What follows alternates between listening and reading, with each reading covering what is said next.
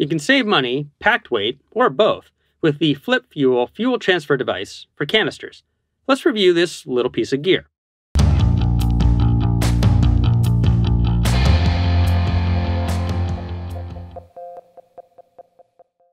Hi everyone, I'm Jason.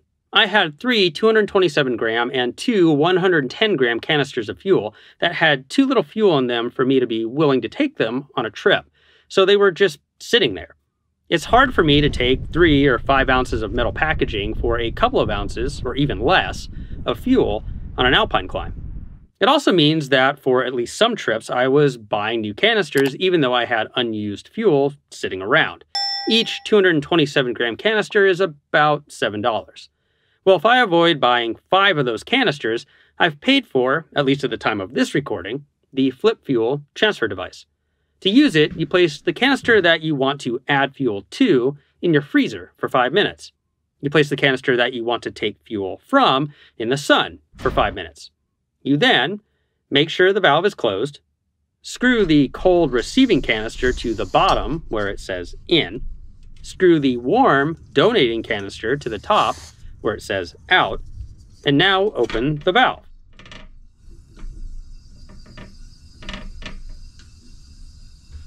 Cold fuel condenses and warm fuel expands. That differential flows the fuel. The hissing will die down as the transfer completes. The transfer times can be counted in seconds to minutes. You should be aware of the potential to overfill the receiving canister, so it would be a good idea to know the weight of a full canister of the same brand as you are filling. You can then weigh your refilled canister periodically throughout the process and make sure you have not gone over the fuel weight capacity. Besides saving money, this device also provides the option to better customize your fuel amounts for a trip. If you're going to need a lesser amount of fuel, you can transfer fuel from a larger canister to a smaller one.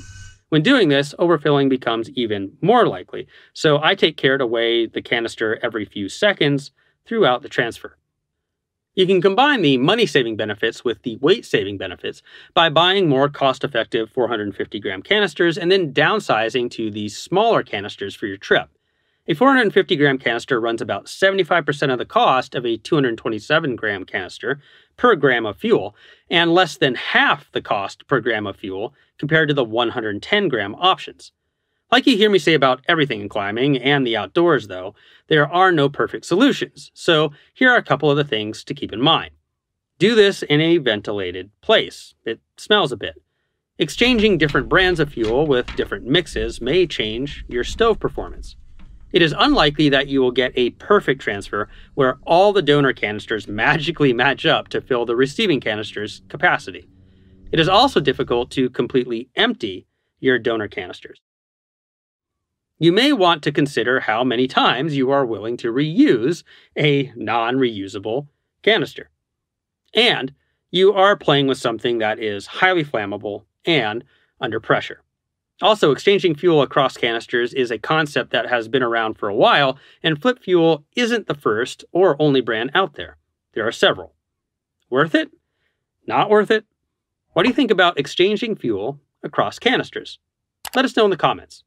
Thanks for watching this video. Please like, subscribe, do all the things. For more information, you can go to our website at www.shortguysbetaworks.com, or maybe check out this video on 3 tactics for staying warm in a winter camp, or browse this playlist full of videos related to life in camp. We'll see you next week and keep on getting more out of that big outside.